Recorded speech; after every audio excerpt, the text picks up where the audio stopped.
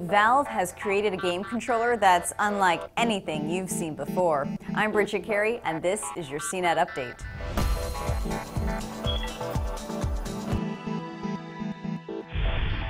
Next year, there will be more ways to play top video games on your television. New gaming consoles called Steam machines will be hitting the market, which would let users play PC games on a living room TV. Steam machines will be made by different companies, but running them all is an operating system from Valve, which already sells PC video games through a platform called Steam.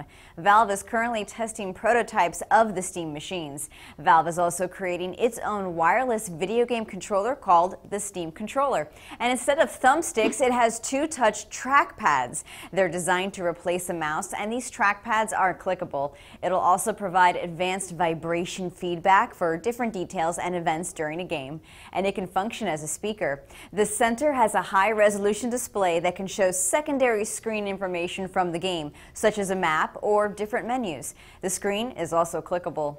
Samsung's new extra-large phone, the Galaxy Note 3, along with the Galaxy Gear smartwatch, are both hitting U.S. stores this week at the cost of $300 apiece. T-Mobile says it's launching the devices on Wednesday, and AT&T, Sprint, and Radio Shack will have the devices in store on Friday, with Verizon shipping them out next week.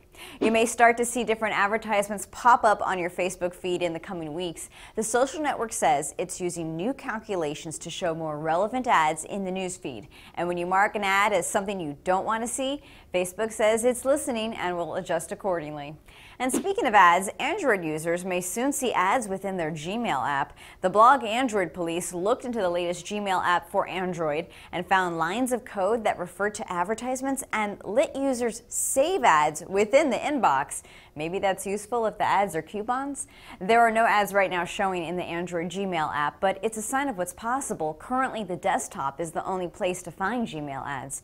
And AOL launched a brand new service called Gather, which bundles several different digital subscriptions, credits, and discounts into one monthly subscription. A Gather bundle can come in different combinations, but as one example, a member could pay $20 a month for several things that add up to $55, like Redbox DVD rentals, a Pandora One subscription, restaurant gift certificates, and an Amazon gift card. There are many different combos of products that can be lumped together at a discount. That's your tech news update, but you can get more details on these stories at cnet.com/update and get the latest by following along on Twitter. From our studios in New York, I'm Bridget Carey.